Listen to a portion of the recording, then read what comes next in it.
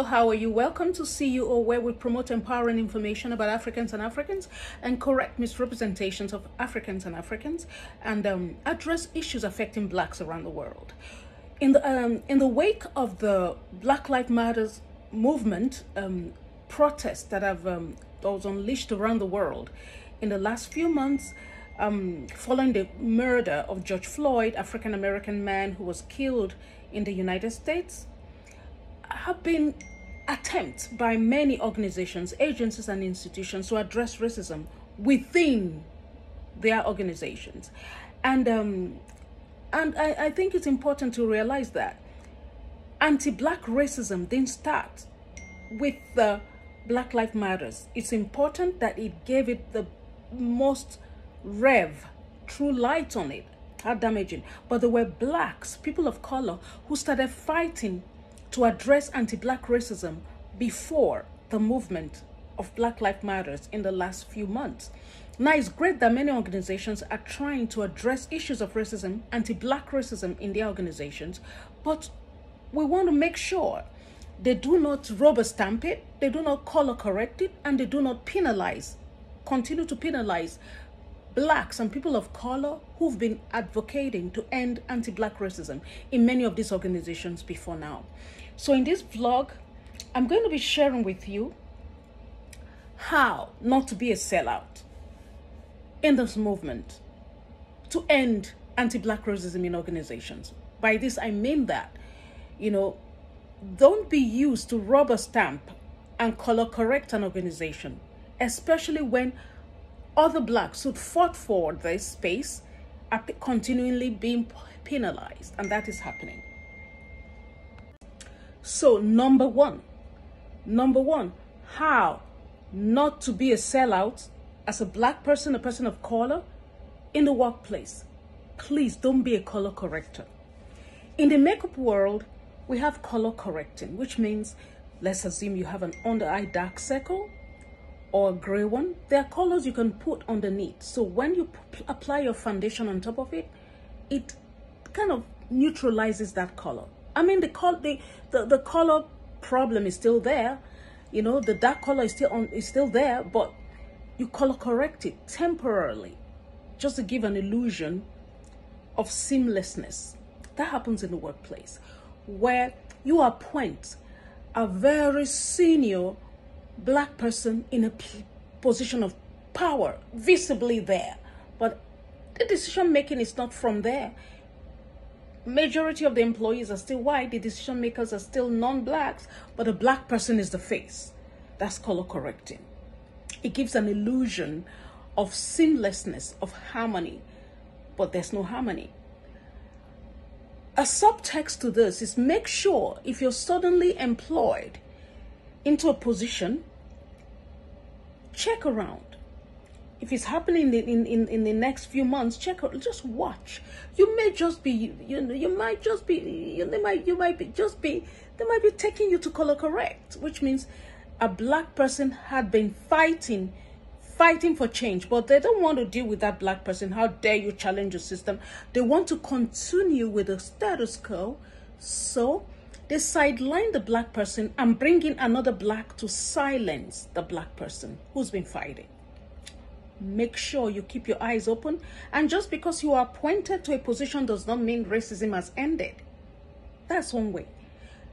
One way not to sell out as a Black person: don't be used to color correct. Make sure you do not assume that just because you are appointed into a position, racism has ended. Ask around. Watch, keep your eyes open. As we say in Nigeria, shine your eye. Number two, please, in meetings, speak up. Yes, it's great that you are professional and you're reflective, but the moment to address racism is when it happens. In the workplace, in meetings, speak up. Number two, address racism concerns when they happen. You can do it professionally, intellectually, but do it. There's a little bit of cop-out when I talk to my fellow Blacks, where they say, oh, you want to be professional, you want to be strategic. No. Being strategic is sometimes used as a cop-out. When it happens, speak speak out. Speak up. Professionally, respectfully, but address it. Number 2, speak up when it happens in meetings, in environments where it happens. Your career is worthless if you're going to be silent and be abused, and other Africans and blacks are abused while you grow your career. Thinking maybe when I get somewhere I might address things. No, the time to address racism is when it happens, immediately. Oh, very often in many organizations, and I've worked in many of them. Yes, very often in many organizations, international organizations especially, humanitarian organizations, development organizations, all international, supposedly fair and humanitarian. It's usually this notion: how do we find competent Africans? Oh boy. Now, when you hear that as an African, as an ally, a white person that is an ally, no, that's racism. They're very competent, educated, intelligent Africans around the world. Challenge it. That's not true. It's a cop-out. It's a way to hold certain jobs for some folks. You know, I've worked in communications for many years, and as I started as a journalist, and it's amazing how often I hear our former colonizers, the Brits especially, say, oh, how can we get very good writers from Africa? Come on. It's a cop-out. It's a cop-out. There are many intelligent. So when you hear that in a meeting, how can we find competent Africans who can write, maybe in communication in other areas? That's a cop-out. That's racism.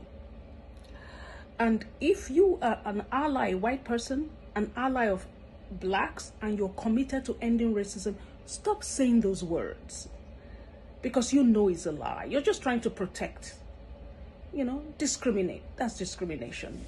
There are many competent blacks around the world who write excellently well, winning awards, who speak excellently well. So getting a black competent person, African competent person, and we know what we're talking about. Those of us who work in international organizations know what we're talking about.